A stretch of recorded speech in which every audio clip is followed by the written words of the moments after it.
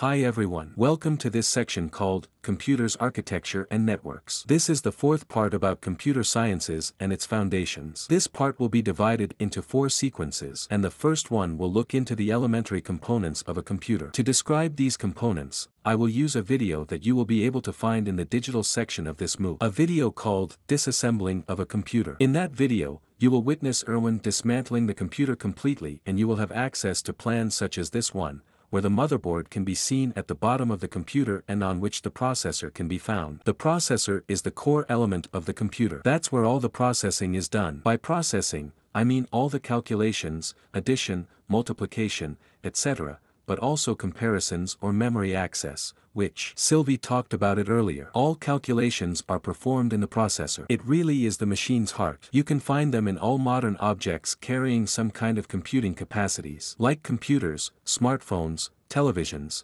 etc. What can the processor do? It can read and write data in the memory, and also perform operations on it, operations on bits, on numbers, additions, multiplications, comparisons, etc. Technically, it can do many things. Modern processors can perform several billions of operations per second. But those operations are very simple, additions and multiplications, things like that. Not complex operations. It is not intelligent. It will do very simple things, but it will do them very well and very fast. When performing calculations, it manipulates data. Technically, it will have to perform operations by entering data and an outgoing result. If you ask it to add 2 and 3, it's going to have to search for 2 and 3 in the memory and write the additions result, 5, in the memory. The question is, where is that data stored? Generally, the data, when launching the program, are stored on the hard drive. For example, an image you want to display on the screen, some text you want to modify, a program you want to launch. That needs to be loaded and executed in the processor. After executing the program, the result will generally be saved on the hard drive, whether it is an image that was modified by a retouching software, a text file that has been modified, etc. So technically, there are lots of exchanges happening between the processor and the hard drive that stores information at the beginning and the end of the program. That's the hard drive on Erwin's video. At first, the drives were located in slots at the bottom of the machine, where the bottom arrow is pointing. Erwin disassembled them and placed them on the top left and on the right. You can see they are connected by a blue wire, connected to the motherboard, linking them to the processor. Data exchanges between the processor and the hard drives happen through those wires. If data transfers happen between the processor and the hard drive, what is the memory for? The computer's memory is located between the processor and the hard drive. That's because the hard drive is very slow. I told you the processor performed billions of operations per second. The hard drive can't keep up the pace.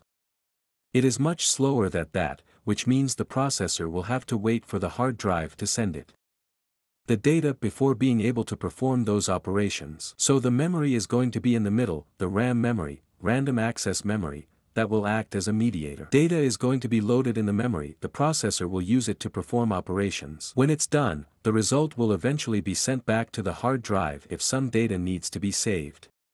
Memory is designed to be a temporary storage area, transitional, which will be smaller than the hard drive. Only the things we need will be stored inside. Things will be stored temporarily while the processor is using them. On the contrary, a lot of things can be stored on the hard drive, but they can't be reached as fast. So, memory is different from the hard drive because the processor can access the memory directly, whereas it can't access the hard drive directly. That's not the main reason. The main reason is really that the hard drive is too slow to feed the processor with operations. In Erwin's video, memory is located in the upper part. Those are small clips that are inserted into the motherboard to add a certain amount of memory. Data exchanges are going to take place mainly between the processor and the memory. The processor is going to read the incoming data, work on it, and store the result as an output. From time to time, there will be data exchanges between the memory and the hard drive, particularly when launching programs. When the program and the data, the files it has to open, will be read and stored in the memory. When closing the program, if things have been modified, the result in the memory will be saved on the hard drive. That's mostly what happens inside a computer. We also have to take a look at how the computer communicates with the outside, particularly how it interacts with the user and also how it interacts with other computers. For that purpose,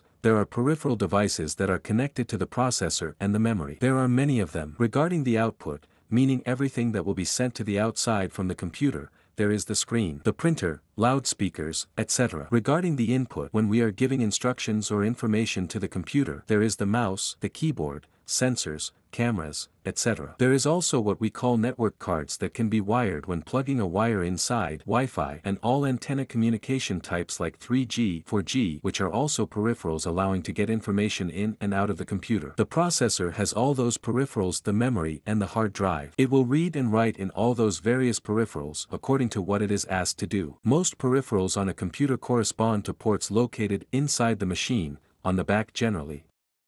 In this video extract, we can see the video outputs. Here is DVI, in white, on the right of the video. We have the network output as an RJ45 type. Those are common network cables, allowing the computer to connect to the internet. There are also a certain number of less common ports, such as PS2 ports to connect old keyboards and mouses, serial ports and parallels, which are not used very much anymore nowadays. Today, instead of using those PS2 and serial parallel ports, we essentially use USB located on the upper left. This allows you to connect anything and everything, mostly keyboards and mouses, but also many things like printers, etc. Now let's talk a bit about smartphones, which are also computers, but very different from the outside, not only because of their size but also because instead of having lots of ports like a computer, it is going to have lots of peripherals, but integrated inside the smartphone. It may not be obvious, but smartphone screens are touch-sensitive. The touch screen will replace the keyboard we usually have on a computer. On smartphones, there is a small keyboard made of a few buttons, but the rest of the keyboard is integrated into the touch screen. There is a loudspeaker, a mic, etc. There are many other things that may be less visible, like the camera,